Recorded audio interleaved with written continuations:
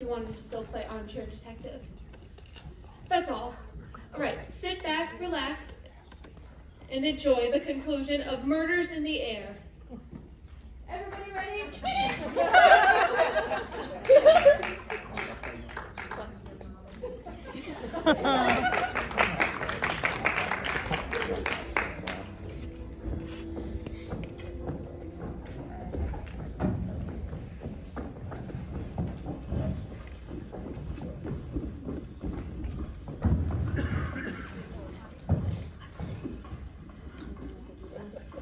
Dead.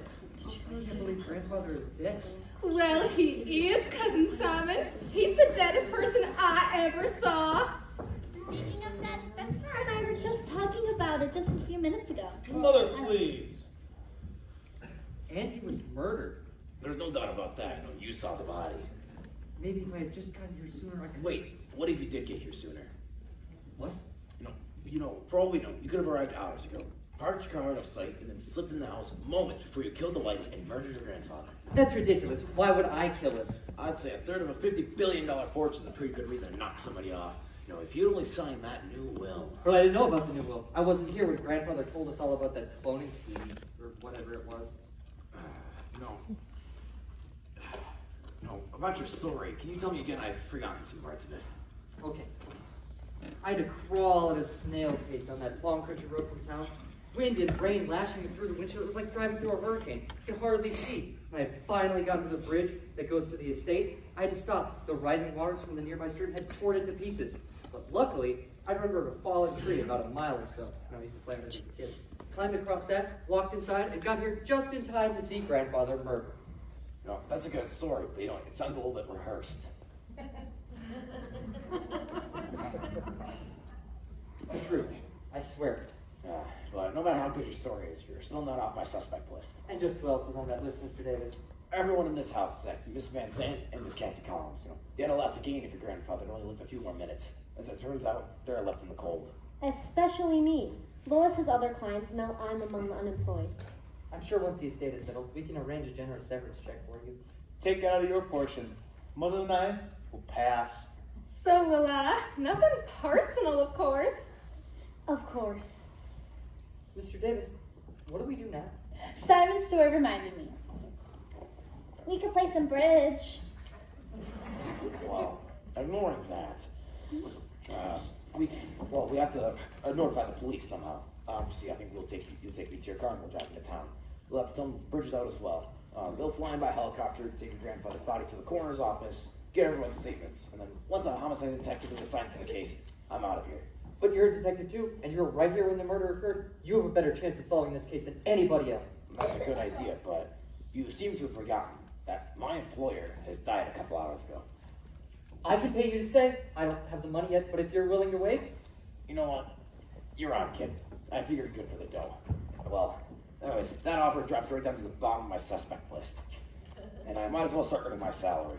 How can we help, Mr. Davis? Well, I want to know the whereabouts of everyone in this house at the time the murder occurred. Establish everyone's alibis. Exactly. I'm particularly interested in what happened between the time Mr. Starkweather announced his new will and the time his body was discovered. And just how long was that? Several hours at least. Miss Thompson, do you mind being our first interrogation? I'm awfully tired, but if I You don't to... have to, Paula. None of us do. What do you mean, dear? What I mean is that Mr. Davis isn't a police officer. We don't have to tell him the time of day. You're right, Jordan, but why would you refuse to cooperate unless you have something to hide? Now look, Simon. Don't start accusing me of murder unless you can prove it. You know, Jordan.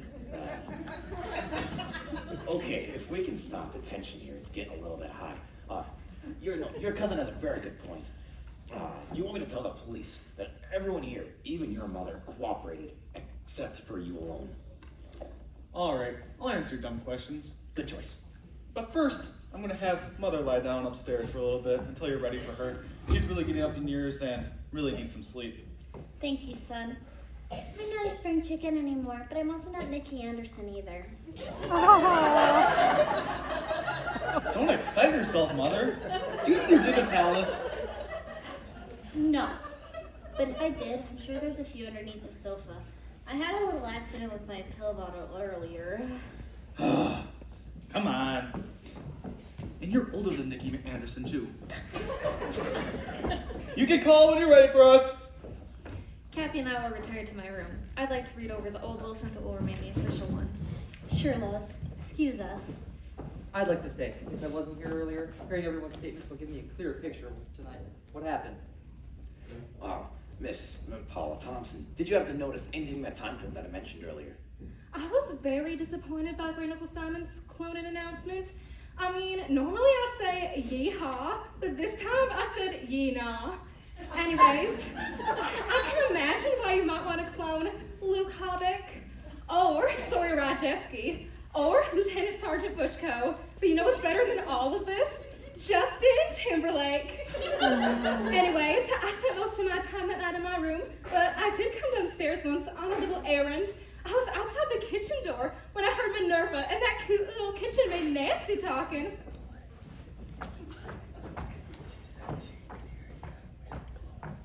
What is the matter with you, girl? Have you left your mind in the other room? You haven't heard a word I said. I'm sorry, Minerva. I'm so confused. About what? Has that skis Jordan been bothering you again? Jordan? I mean, Mr. Starkweather? What makes you think that? When I walked in on the two of you earlier, you were standing mighty close together. Real lovey-dovey like. What was he saying to you? I think he wanted me to do something you didn't want to do? Well, yes, but it's not what you think. I'll say, if that boy tries anything, I will cut him down to size. Minerva, no, he's not interested in me. I heard him with Miss Collins, I see. You lost your million and he lost interest in you. He's following the money straight to the Collins girl. He proposed to her, but she laughed at him. Serves him right, lazy bum. Don't call him that. You're still hung up on him, aren't you? Don't be stupid, Nancy. Jordan will spit you up and chew you right out like he's done to a million other girls I know of. Maybe he's ready to settle down now. If Mr. Starkweather hadn't changed his will, he'd be free to do what? Nothing. If we're finished, I'd like to go to my room now. Go on. Nancy? What? Lock your door. Excuse me, folks. That little scene in the foyer was what we in show business like to call a flashback. It shows a conversation that Paula overheard before the murder. Other character stories, or portions of them anyway, will be shown in flashback too, so I want to make sure that you really get it. Flashback. Got it. That's all. Watch this. Hey, missed. Oh, but this is Trent. Did you happen to notice anything suspicious earlier tonight? Suspicious? I suppose toting a gun around the house would be considered suspicious. A gun? Who has a gun? Besides me. Paula Thompson, that's who. Claims she's really when she was talking how easy it would be to go through those French doors and shoot Mr. Starkweather. Did she now? Ask for yourself. Well, if we could move past that, is there anything else you happen to notice? Well, I did hear a rather odd conversation between Mrs. Starkweather and Rufus. See, I was handing out candles in case of a light out, which turned out to be very useful, as you know. And while I was going downstairs and across the corridor, I saw them talking. Oh dear. I hope I have enough.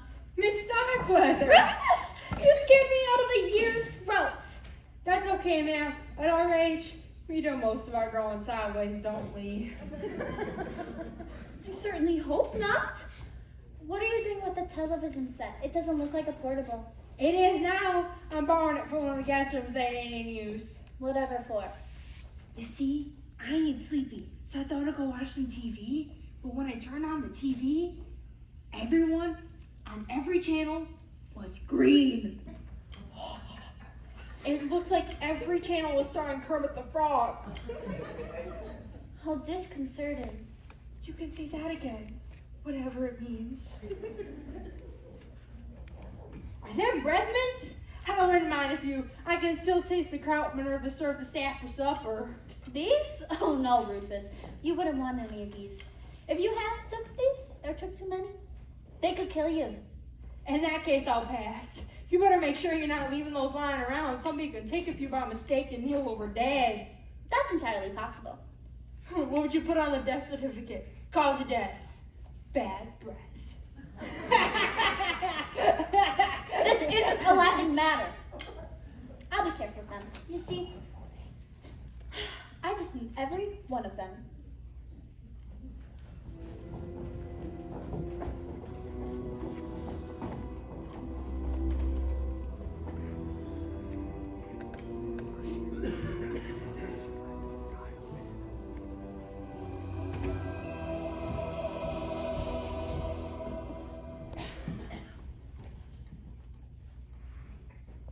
Rufus had an axe in the house? Yes, Master Simon. I had instructed him to sharpen a firewood earlier. You know, I'm surprised you trust that man with an axe. Personally, I wouldn't trust him with a butter knife. I was simply relaying Mr. Starkweather's instructions. Was there anything else of interest you happened to notice? Just one, sir. Earlier tonight, I was coming from the kitchen when I saw Master Jordan at the door to Mr. Starkweather's bedroom. The hall door, not that one. His behavior seemed somewhat furtive, and I got the impression he was about to enter when Miss Withers came out. It was apparent her unexpected appearance startled Master Jordan.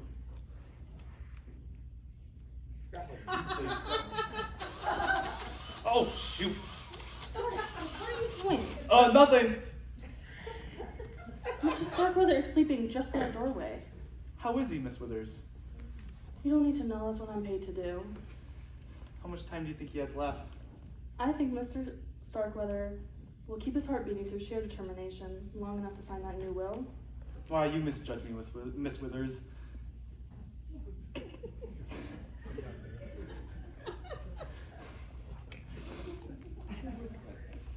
I would never do anything like that to hurt Great Uncle Simon. I love him dearly. If that's a hint, forget about it. I know you and everyone else in this house would love to see Mr. Starkweather drop dead by daybreak. Including you. $1 million is a fortune. A lot of people would kill for that much money. If that's a hint, forget it. I'm gonna forget you said that. Good night, Jordan. Good night.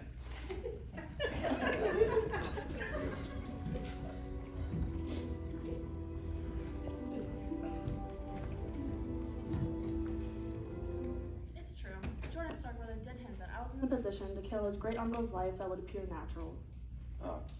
Of course, Mr. Spencer's told us that, but you could have also changed your mind.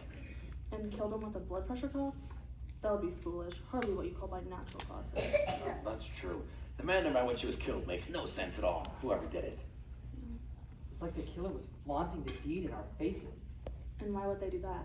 No, that's a good question, but, Miss Withers, if you had to choose someone to be our killer, who would you pick? Off the record? Of course. That Paula Thompson girl. She's a little too goody-goody for my taste. Those Southern girls really know how to play the charm when they want it. But that Scarlett O'Hara, she can get pretty ruthless when you get down to it. We have been told Cousin Paula has a gun. See what I mean? Her and Jordan were so desperate to get their hands on Mr. Starkweather's billions. I overheard them talking earlier this evening, right after Miss Van Zandt's new announcement about the new will. They didn't see me through the corridor.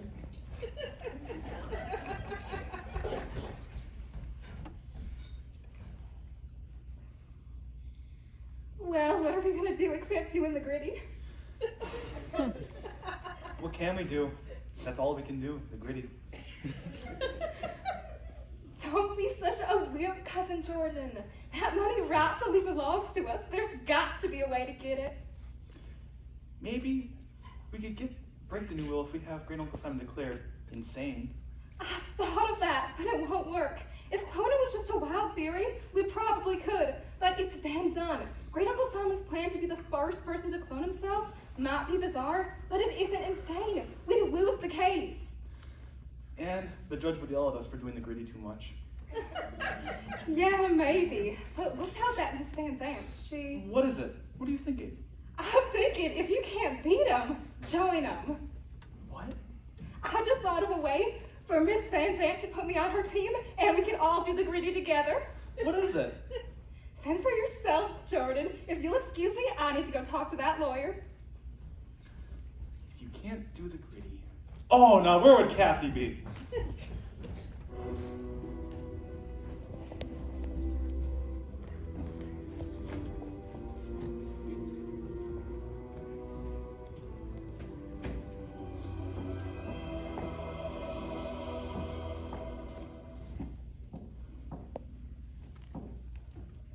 It's true. Jordan did suggest we get married. It wasn't what you'd call a romantic proposal. It was more like a business proposition. But you were going to have access to billions. What did he have to offer you? Himself, I guess.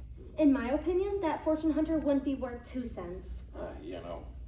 You do then need to turn him down, I presume.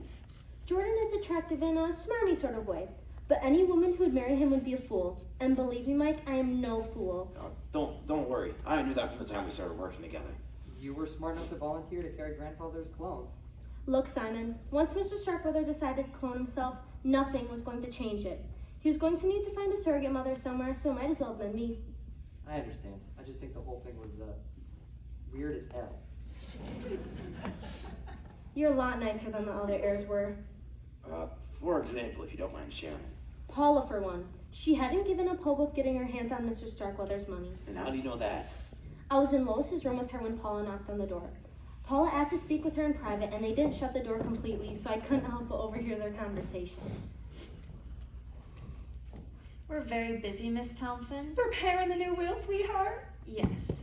Miss Van Zandt, you're a lawyer. Are you sure this whole cloning business is legal? You could lose your license to practice, couldn't you? The procedure will be performed in Belgium. As we told you, our laws don't apply there. What about ethics? Haven't lawyers been disbarred before for behavior that was unethical, if not illegal? What's your point? I want in on the deal. You could pay me from that trust fund to be the baby's nanny or whatever. I don't care what you name the position. If you refuse, I shall be forced to report you to the Bar Association.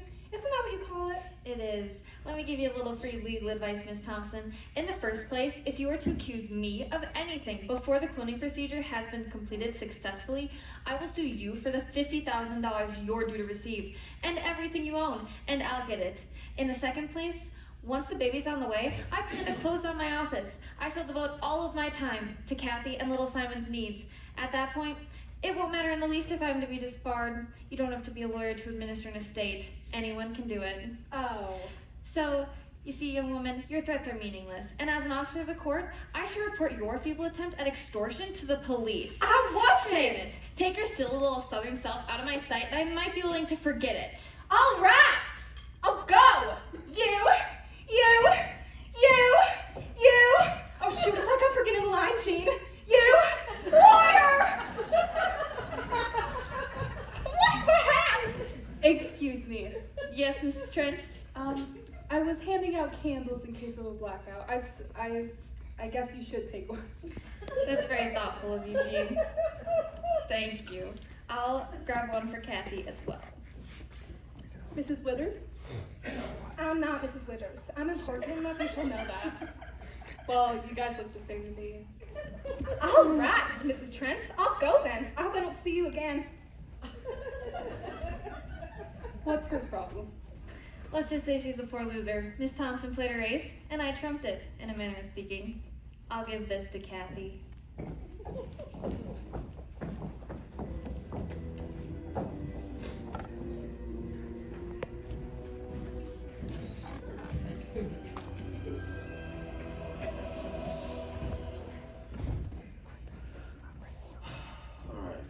So, Rufus, if I remember correctly, when the Kathy girl screamed and when she saw the body, you came running in through the front door. May I ask, what were you doing outside?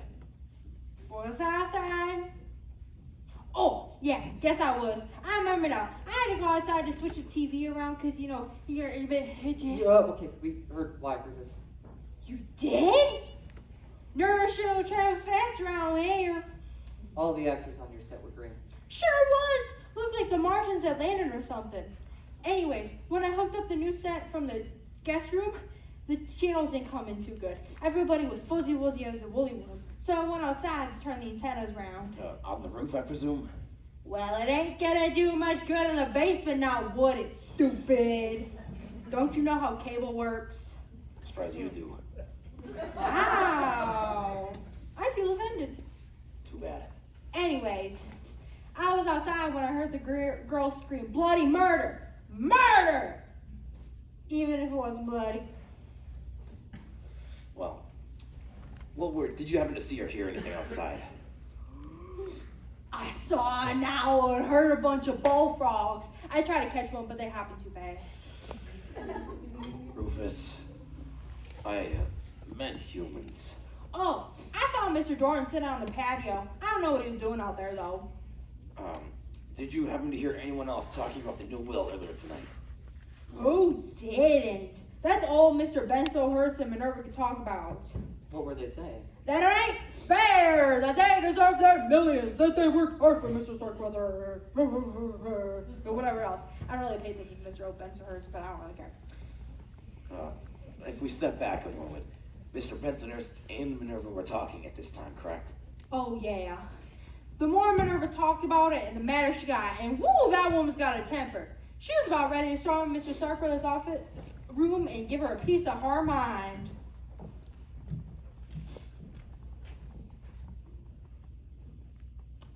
What's up, Minerva? You mustn't go in there. Who's gonna stop me? I shall if necessary. Special teams, special players, special plays.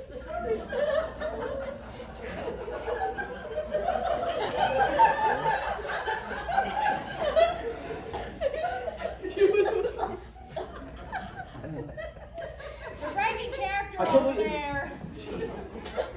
I totally agree with you that we were wrong, but a competition is not the answer. Then what is? Have patience. Mr. Starkweather has yet to sign the will. Perhaps he'll change his mind by morning. We should live so long. No, Minerva, he should live so long.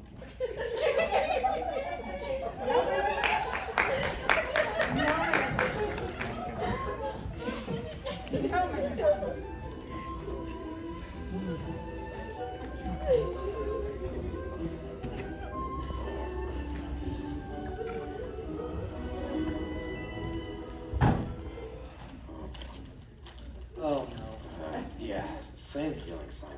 Well, you most certainly have changed from the last time I saw you. Yeah. I like to make a image because I'm just a frat boy.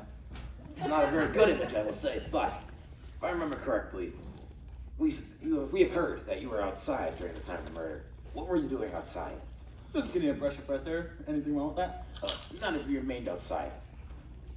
What do you mean? No. When I made a cursory examination of the crime scene, I happened to notice that Miss Withers had opened Mr. Starkweather's window just a couple inches to let in some of that exact fresh air. You know, anyone could have walked in. Are you accusing me of killing Great Uncle Simon? No, I'm not accusing anybody.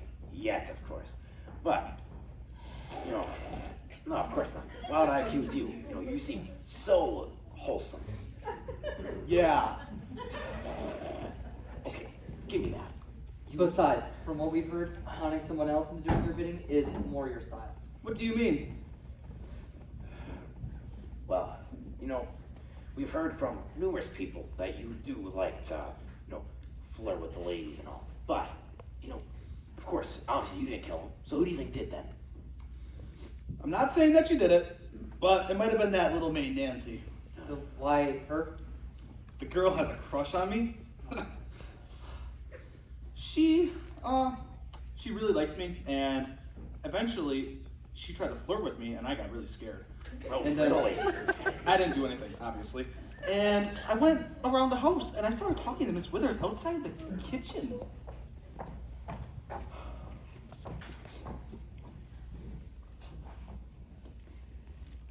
Can I do something for you, Miss Withers? I just needed fresh water to put by Mr. Starkweather's bedside table. That poor man. When he lost his breath and had the attack in the living room, I realized what you meant when you said the slightest shock could prove to be fatal. Exactly. The slightest shock. His bell! I must go. We wouldn't want anything to happen to him, would we?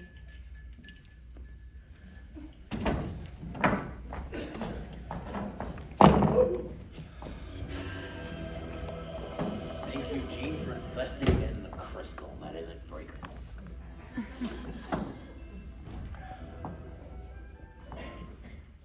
I was shocked to be told Mr. Starkweather had included me in his will. I didn't even think he noticed me. Well, then he must have received two surprises. One, to learn that Mr. Starkweather had given you $1 million. Then two, to learn he didn't care at all and had took it all away. Well, three. Now you're wealthy again. Oh, Mr. Starkweather, I was thrilled to be told your grandfather had left me even $50,000. With that, I could go to college like you and get a good education. Well, now you can do anything you want, Nancy. What do you want to do? I don't know. I haven't been thinking about myself much. Who's been on your mind, Nancy? A certain Jordan Starkweather, perhaps. What? Who told you that? Jordan himself. For one, he even implied you might be willing to kill for him. What? How could he even say such a thing? I'm sorry to hurt you, Nancy, but now you understand what Jordan's like. Total douchebag. I guess I knew that. Minerva tried to warn me. I even saw him propose to Miss Collins, but she turned him down, then later laughed when she told her friend Miss Van Zandt. I was taking fresh towels to the guest bathrooms when I heard them talking. You think Jordan is cold-hearted? Well, Miss Collins is just as bad as he is.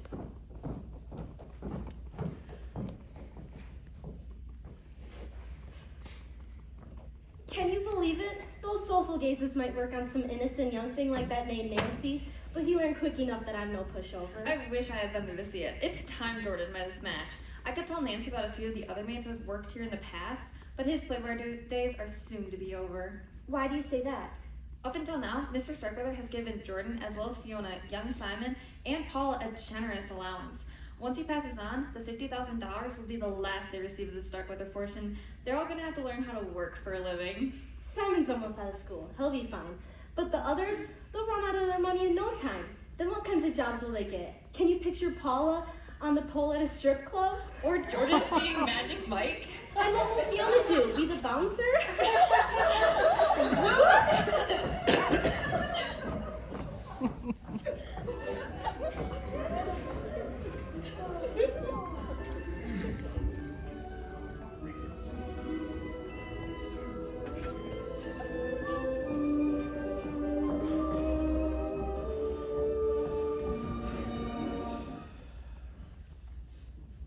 Well, Cousin Fiona, can I get you anything? A glass of water, maybe some pills you threw everywhere? No dear, I'm fine, but thank you.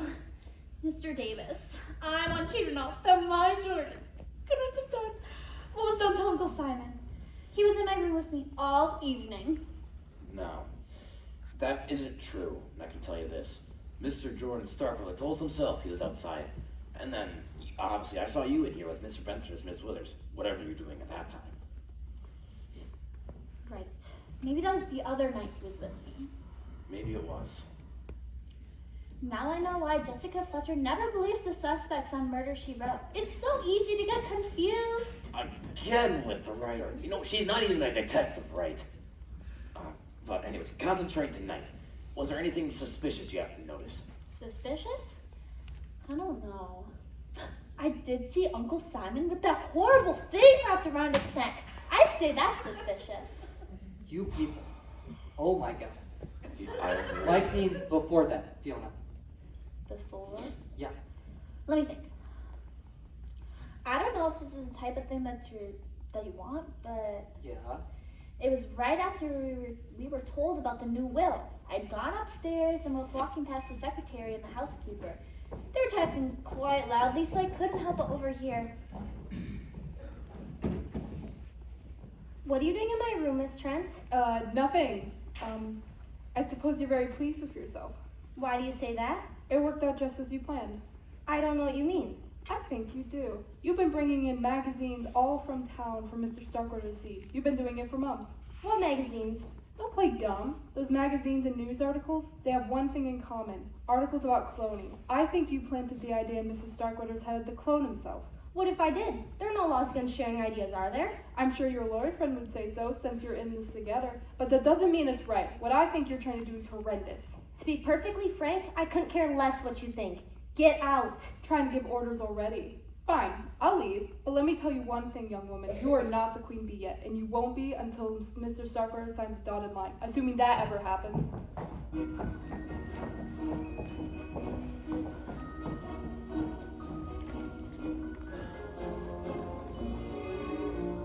Finally, someone with a brain.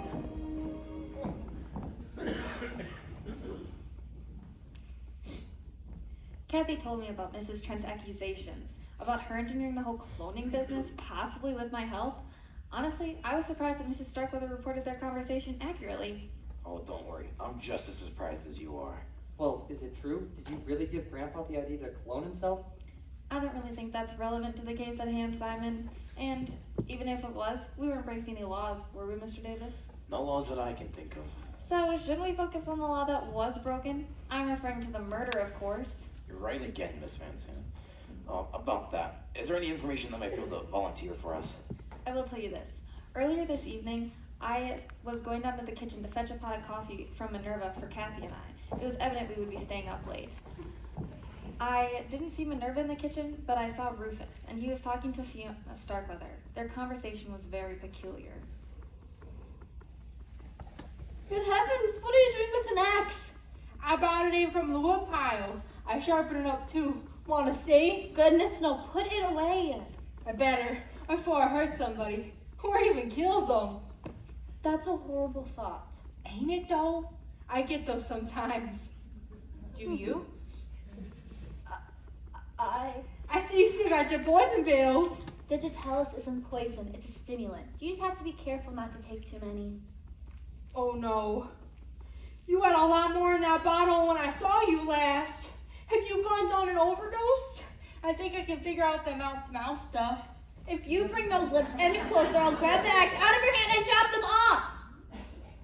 I'd rather kiss a fish. Good thing I am, ma'am. Please stop. Just trying to help, Miss Starkweather. Well, don't. Some fates are worse than death. And I can assure you that I'm fine. I just had a little accident with them in the living room earlier. You better hope Minerva don't find any. She cooks Mr. Starkweather's meals and she's mighty mad at him right now. What are you suggesting? Oh, nothing. Is there anything I can help you with? Well, I came down here to see if Minerva had any of those delicious hors d'oeuvres left over. I can look. Never mind, I've lost my appetite.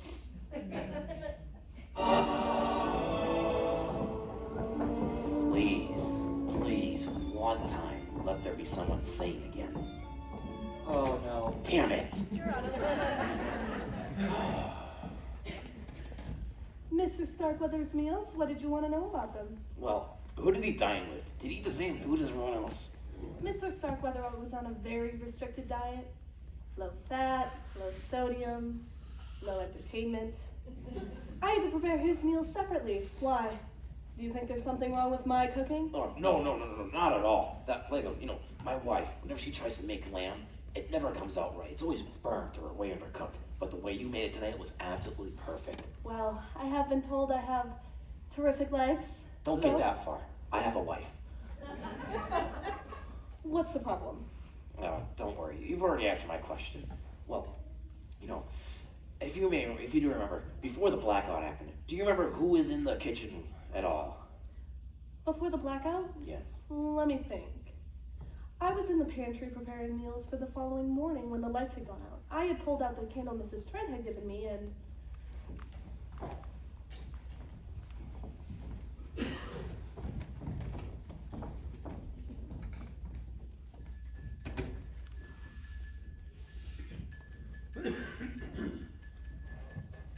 Minerva, Nancy, is everyone all right? I'm here and I'm fine. I was doing my chore when I saw the lights go out. I was with George. I was in my room when everything went happened. Ben Sohurst forgot to pay the light bill again. Keep that up and I'll forget to pay your wages. What the blazes is going on in here? I think the power went out. Good thing you handed out those candles, huh? Oh, remind me to give you a gold star later. Can we get a round of applause for Miss Trent? Yay! No! Bensonhurst, can you get the lights back on? That's what I came to find out. If you guys will stop bickering. Not Belle, jeez. Well, that's perfect. Well, Mr. Bensonhurst, can you help me get the lights back on, please? Yes, the circuit breaker is right over here. I really hate the dark. Good bad, so sad.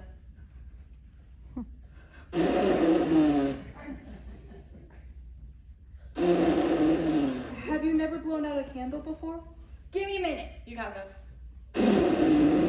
Rufus, I'm going to kill you. Do it again. Do it again. Genius! I get back to my tour now. I swear to God, that man is vapid. Why did he even come in? My wallet floor's dirty. Not really. Why Mr. Starkweather doesn't fire him, I'll never know. Me neither, man. Oh, shoot.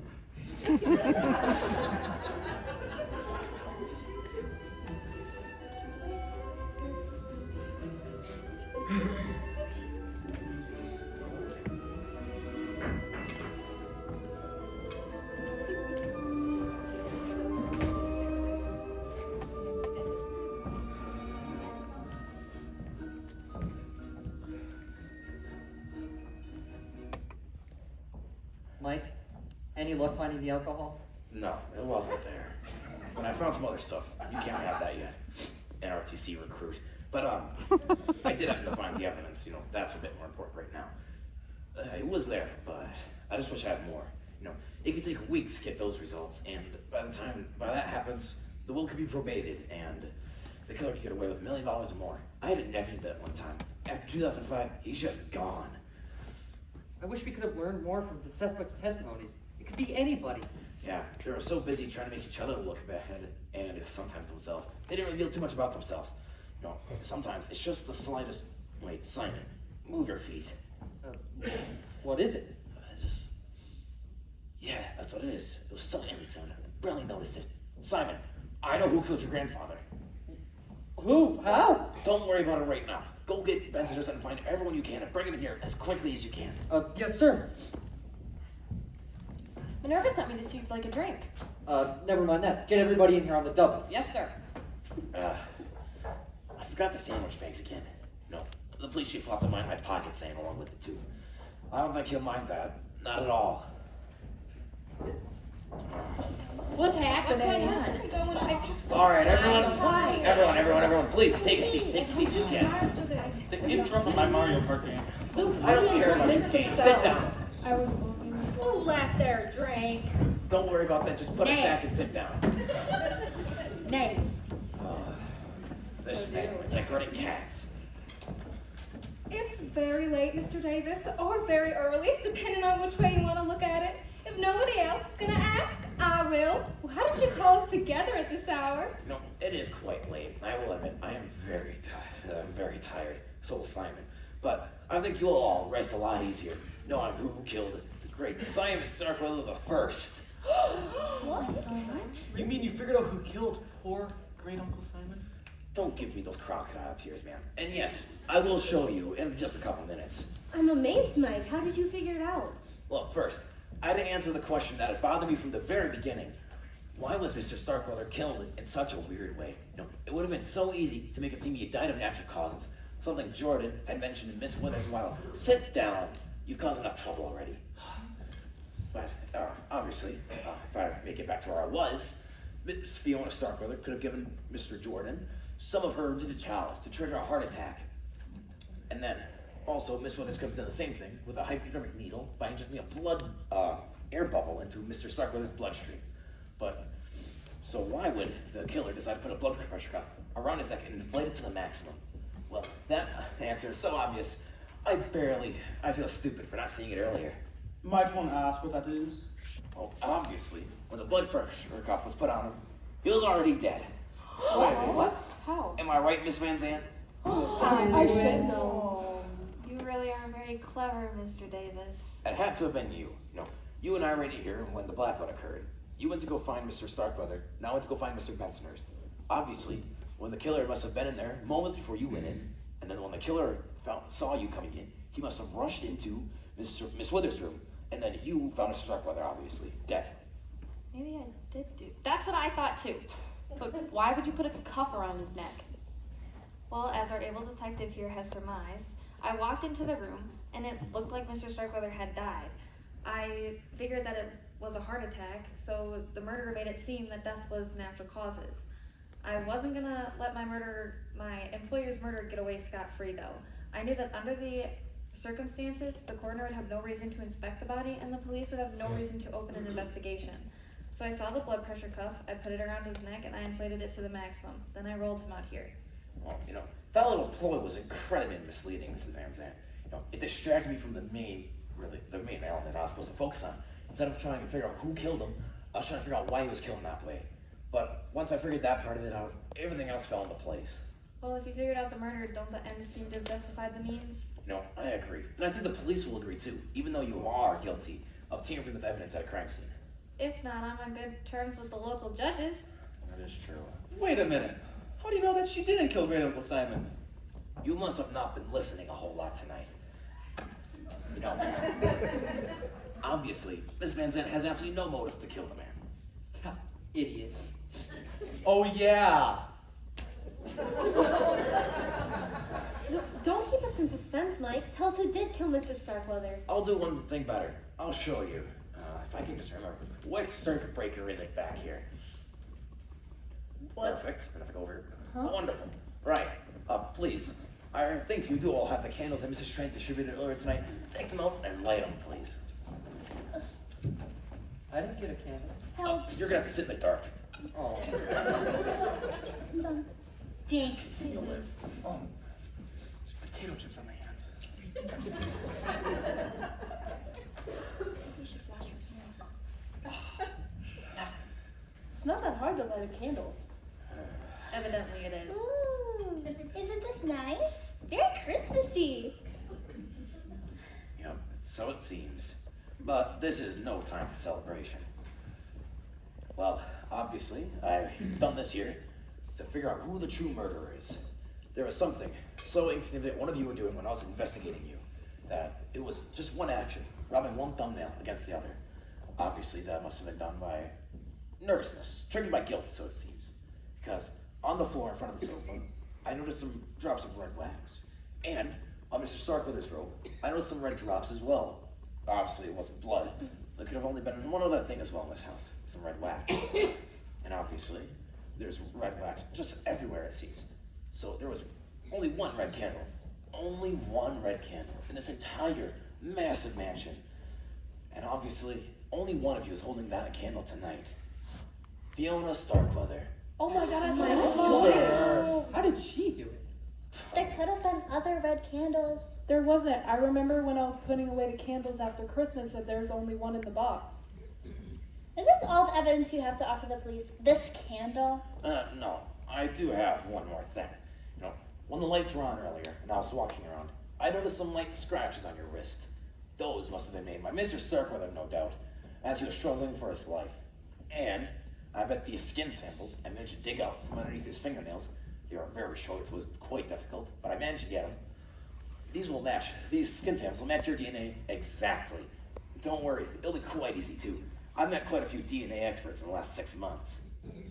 I don't suppose you'd be okay putting those skin samples and cloning them, putting the new me in prison, would you?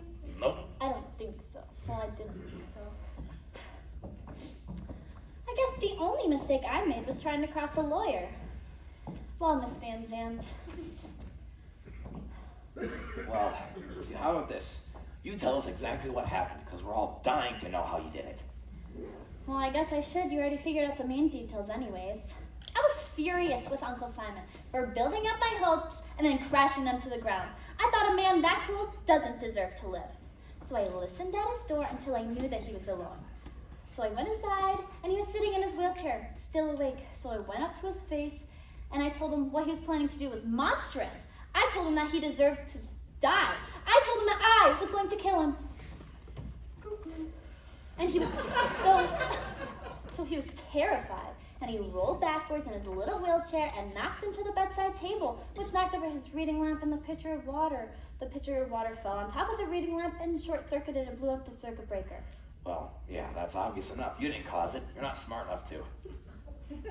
Wow. That was mean. That's pretty rude, man. Well, Dawson. She's just an old lady. Oh, don't worry. Jordan. Look, I mean, The apples don't I'm fall far from the mean, tree, but, does it? like, that was crazy, dude. Oh, so scary.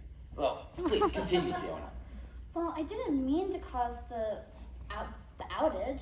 It almost ruined everything, actually. But I remembered I had my candle and my matches in my purse, so I grabbed it out and I lit it, surprisingly. And I held that in one hand while I grabbed the mask with the other. I put it on top, I put it on his face, and I put it really tight over his nose and his mouth. He couldn't breathe, of course.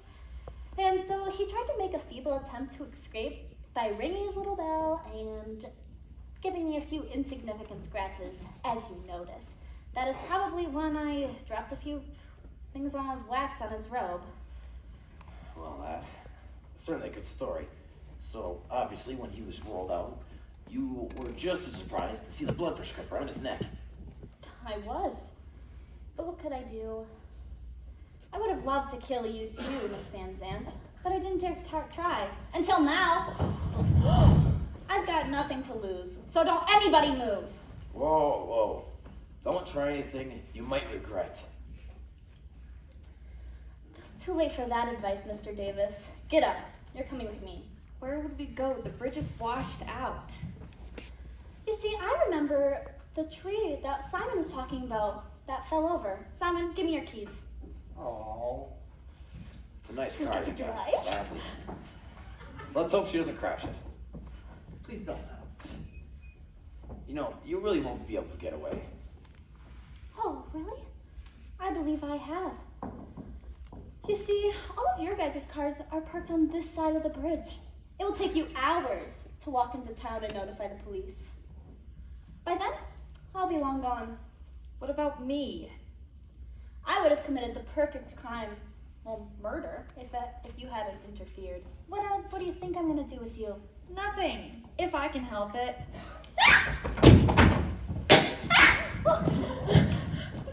Are you all right? I'm fine. Stand right there. Just hold on. You burned me. Consider it a preview of the afterlife. Please, put your hand behind your back.